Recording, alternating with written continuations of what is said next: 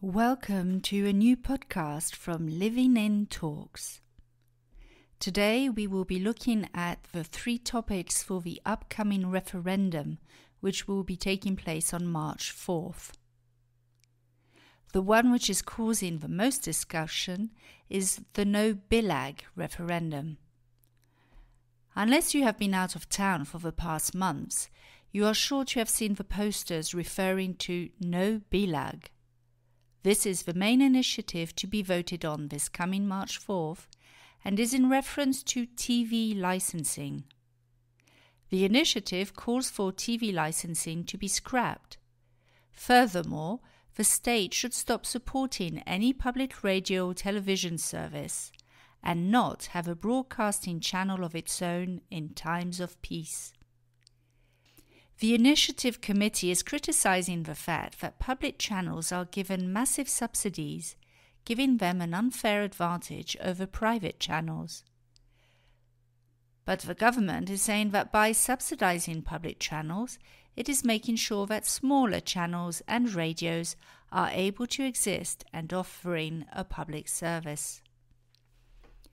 It may be true that at 451 francs per household, the radio and television licensee fee seems expensive.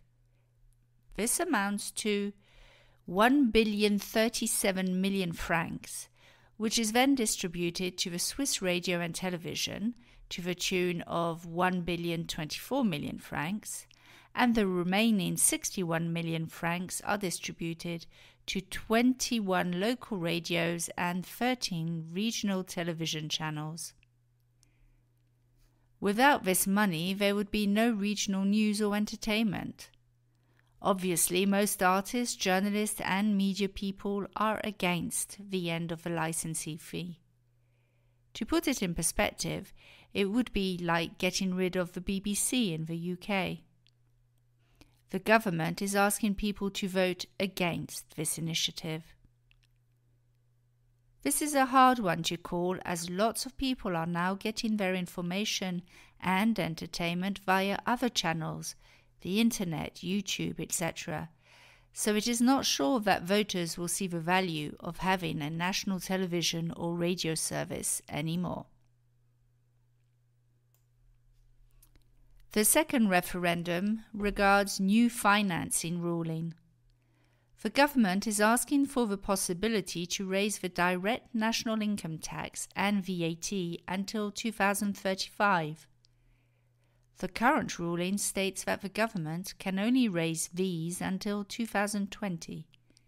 But because these taxes make up 2/3 of its income, 43.5 billion francs, the government wants the option of raising the taxes to be extended by another 15 years.